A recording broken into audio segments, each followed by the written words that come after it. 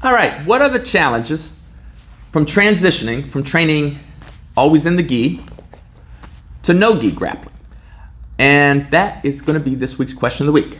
I am al-Aziz, the owner and head instructor of Semper Fortis Jiu Jitsu here in San Antonio, Texas. And this question comes from my good friend Isaac, who is an active duty U.S. Army Ranger. And he's also a Brazilian Jiu Jitsu black belt and a judo black belt. And he's probably like 6'3", 6'4", 220 pounds, and just ripped muscle. Like, just a tremendous athlete and full of knowledge of martial arts and fighting in general. So he transferred to Washington, D.C. recently, and he found a school to train at that he likes, but they only train in no-gi. So it's just no-gi grappling for all the classes. And he's having a challenge transitioning from always training in the gi to training in no-gi.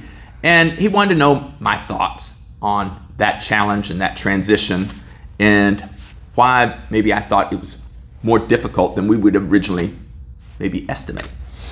So the basic idea, and years ago I had a friend who was also a judo black belt who said, "You know what BJJ stands for, don't you, Saad?" I'm like, "Yeah, Brazilian Jiu Jitsu." And he's like, "No, basically just judo." And I'm like, "Oh, you're a funny guy." But there was some truth in that because a lot of what we do in Brazilian Jiu Jitsu evolved from judo.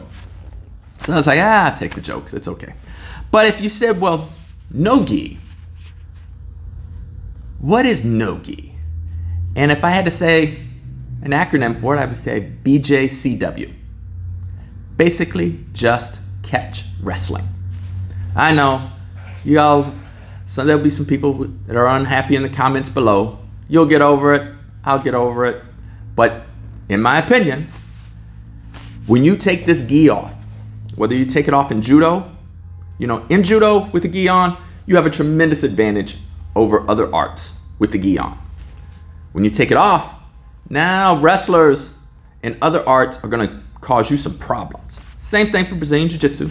With the gi on, we have a tremendous advantage over most grappling arts. But when you take it off, now it's a much more level playing field. You're doing Brazilian Jiu Jitsu, but you're going against other arts that also specialize in training without the gi, and whether they're doing catch wrestling or sambo or even some kind of collegiate or high school wrestling, they can really cause you problems. And so that's going to be a normal experience. When you stop or you go from training always in the gi to no-gi, and you're training with people that only train no-gi, they are going to have an advantage. And there's going to be a learning curve there. And it's not like your learning curve is unique. In fact, some of the biggest upsets in Brazilian Jiu-Jitsu history have happened in no-gi. For example, probably the most famous was Royler Gracie at the Abu Dhabi Combat Classic in no-gi. Royler, of course, is the son of Helio Gracie, and he was going against a Brazilian Jiu-Jitsu brown belt in no-gi named Eddie Bravo. And Eddie had scored a victory in his first match over Gustavo Dantas, another very accomplished Brazilian Jiu-Jitsu black belt. And that was a surprise to most of us. We didn't expect Eddie to beat Gustavo Dantas. And then in his second match, he drew Royler Gracie. And he submitted Royler with a triangle choke, which shocked the world.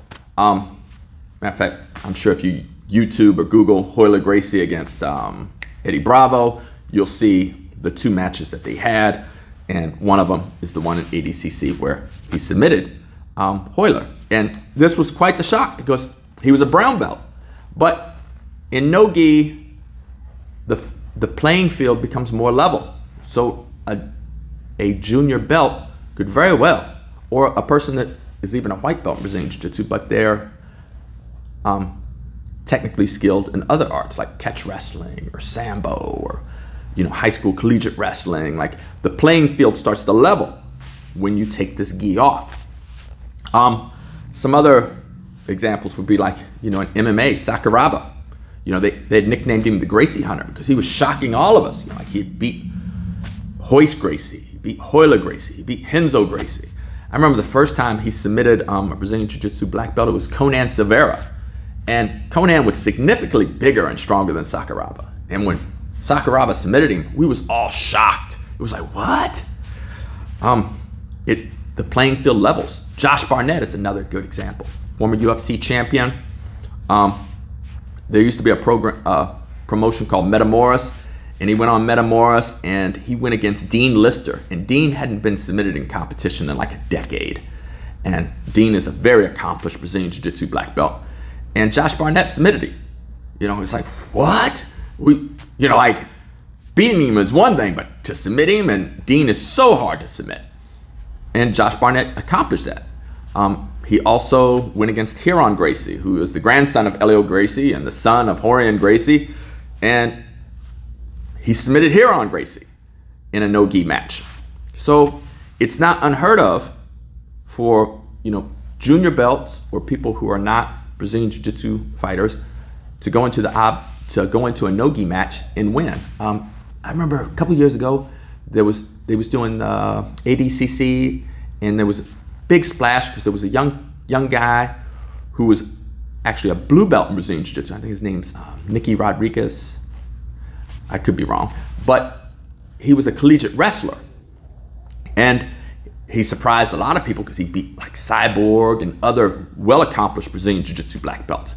And everybody's like, how did this blue belt in Brazilian Jiu-Jitsu, beat these guys?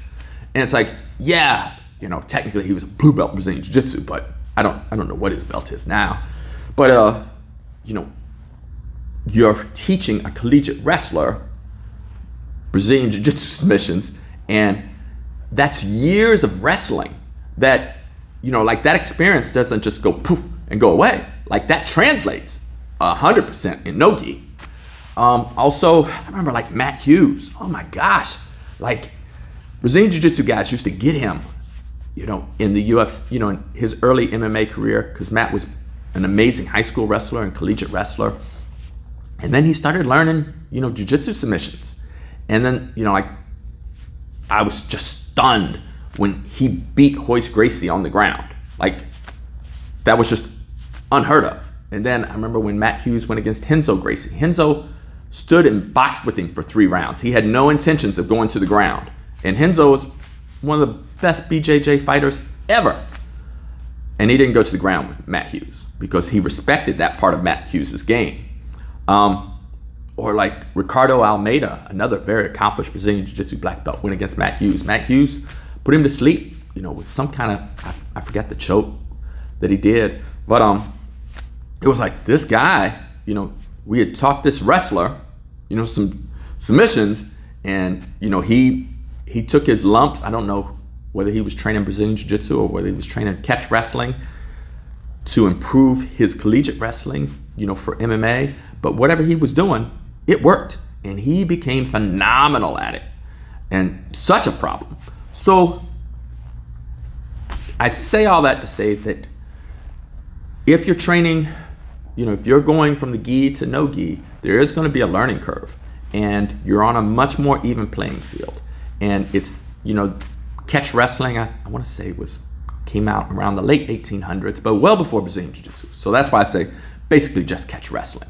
When you talk about no-gi grappling, we can call it Brazilian Jiu-Jitsu, but when the Brazilian Jiu-Jitsu guys take that gi off and go against the catch wrestlers and the collegiate wrestlers and the Sambo guys, like, like Khabib, he's Sambo champion, judo black belt, wrestled most of his career, most of his life, and UFC champion, but a white belt in Brazilian Jiu-Jitsu.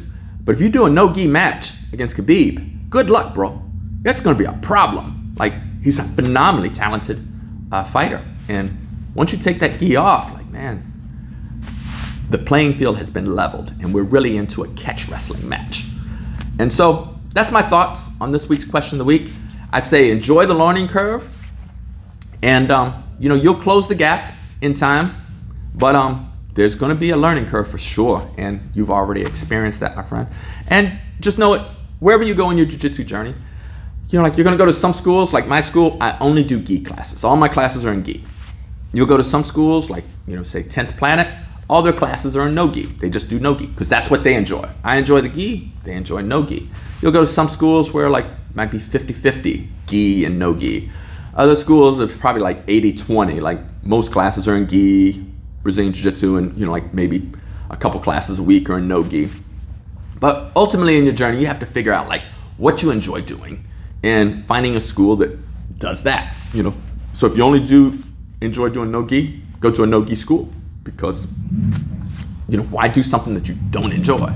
I enjoy doing gi, so it's like I'm 54 years old, and it's like this is my school, and I'm like, yeah, I'm only going to do gi classes because that's what I enjoy. It's like life is too short to do something I don't enjoy. All right, I don't want to ramble on. If you got a question for next week, please fire below. And if you got any comments or thoughts on what I have to say, because I know there'll be some YouTube troll that'll have some deep thoughts about how I don't know what I'm talking about, and I'm okay with that. Fire away. And if you like this content, like and subscribe, and there'll be more stuff coming next week. All right, ciao.